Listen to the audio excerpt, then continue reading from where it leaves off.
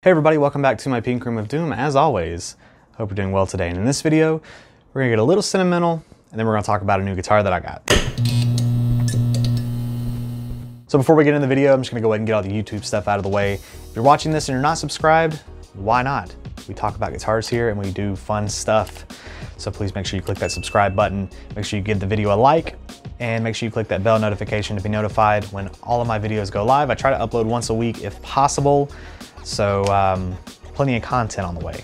And if you really like my stuff, if you want to go and buy a piece of merch from my merch store over at Teespring or Redbubble, I've got some links down there in the description as well. I've got shirts, I've got stickers. If you want any other kind of merch, hat, what have you, let me know. I'll put it on there and then you can buy to your heart's content. With that out of the way, let's go ahead and have a little bit of a story time. If you don't want to hear it, I'll leave a timestamp to go straight to the review, and then we'll get into the review. So I'm on TikTok, and I know that doesn't sound relevant, but I don't post on there as much as I used to. But if you want to go follow me, link in the description.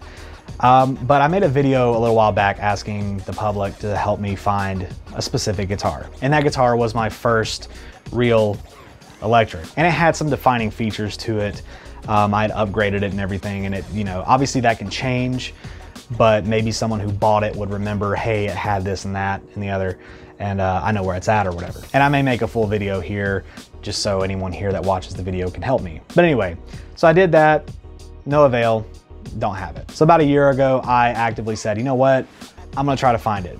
So I've been scouring all the used markets, Music Go Around, Guitar Center, Musician's Friend, eBay, Craigslist, Reverb, all that stuff. Again, to no avail. But recently I said, you know what, I just want that guitar back.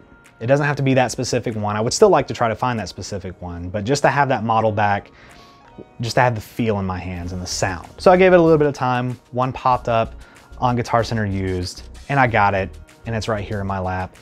And I've been so super excited about it, and I've not put it down since. So what is the guitar? It is this. It's an Ibanez, and specifically, it's an Ibanez RG2EX1.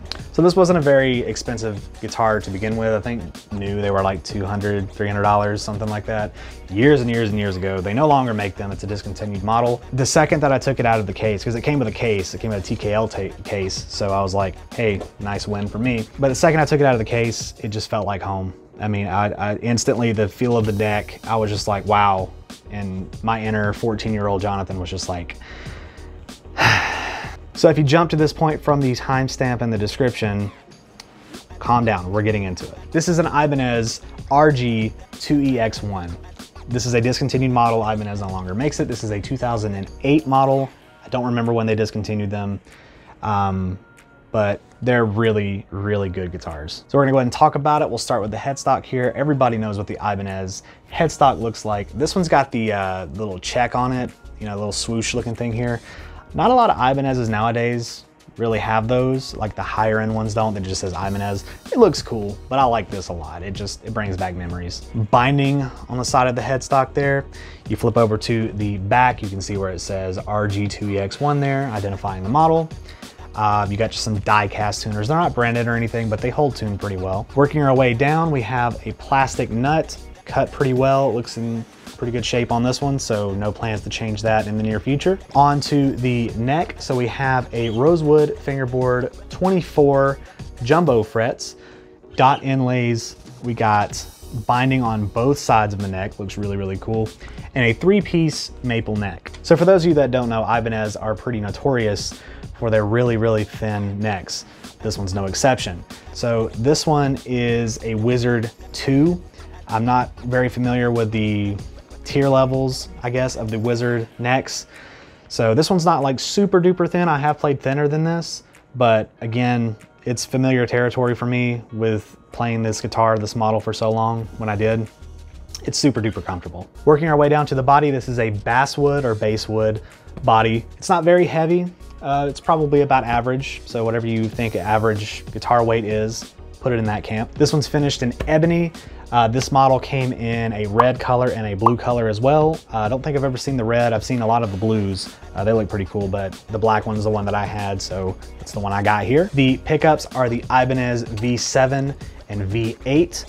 They're not super duper high output, but they get the job done. One volume, one tone. These are not the knobs that come on it stock. I think they were just metal knobs, like the black, kind of with the grips on the side, but these have been replaced, not by me. It's missing the switch tip here, which I will get replaced at some point, but this is a 5-way switch. Now, interestingly enough, this is a 2008 model.